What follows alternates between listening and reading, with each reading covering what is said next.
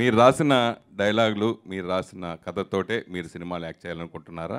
ఎందుకంటే వరుసగా సితారాంటే కంటిన్యూగా 3 ప్రాజెక్ట్ చేస్తా అంటున్నారు కదా ఇప్పుడు. అవును సార్. అంటే మీరు అలా ఎవరు ఒప్పుకోవట్లేదా? మీరు రాసిన డైలాగులతో కానీ మీ కథతో కానీ చేయడానికి ఒప్పుకోక మీరు సితారకు పర్మనెంట్గా అయిపోయారు అనుకుంటే? నాకు అర్థం కాలేదు సార్, మళ్ళీ అడగరా? మీరు రాసిన కథతోటి, మీరు రాసిన డైలాగ్ తోటే మీరు హీరోగా చేయాలనుకుంటున్నారా? బయట కథలతోటి, బయట డైలాగ్స్ తోటి మీరు చెయ్యరా?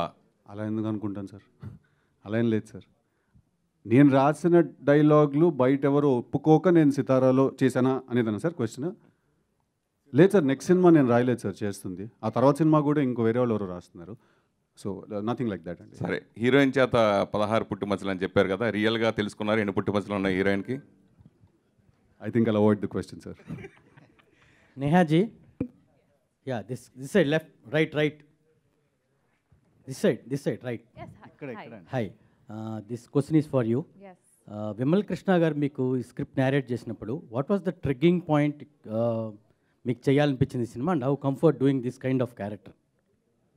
Every 5 minutes, Andy. Honestly, out of all the scripts, at least until now, confident ga cheptanu nenu, out of all the scripts that I've heard until now, this was one script. Every 5 minutes, I was like, next enti, ippudu next enti, like, you know, what more is going to be added to this film, Ani. So I think I was very, very confident about this one film when I said okay.